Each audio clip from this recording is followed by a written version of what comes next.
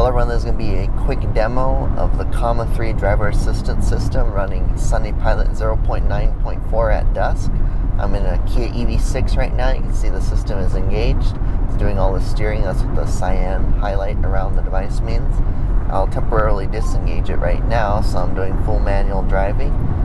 And yeah, this software here, SunnyPilot, allows you to have separate controls of the active steering and the cruise control.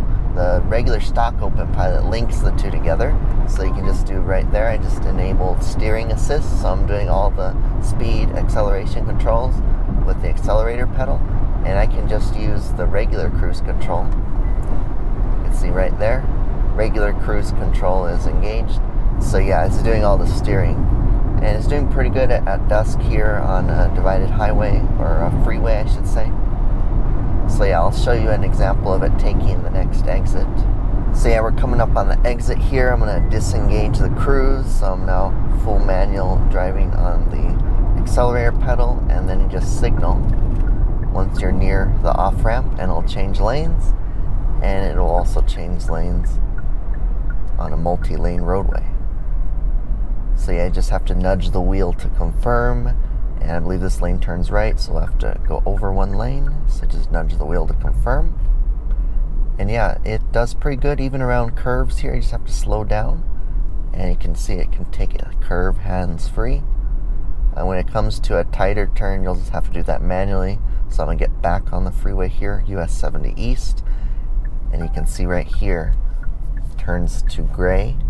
And you have to just do that manually. But yeah, once you're back on a straightaway, it'll re-engage itself. So yeah, we're just going to take this on-ramp here. It's a pretty simple on-ramp. And you do have a little bit of a merge lane as well. So you can see it handles well. And then right here, you just signal and nudge the wheel, and it will complete the lane change. It works pretty good when the lane lines are well marked. I'll show you another example here in the dusk where the lane lines aren't present or are pretty faded. Okay, and coming up right here is an example of a curve in the road with a very, very faint center line. So let's see how it does. Just gotta slow down. And yeah, it takes it pretty good. Even though the center line is really faded and really dark, and you have the glare from the oncoming traffic, it does pretty good except at the end right there, but I think that's because of the glare.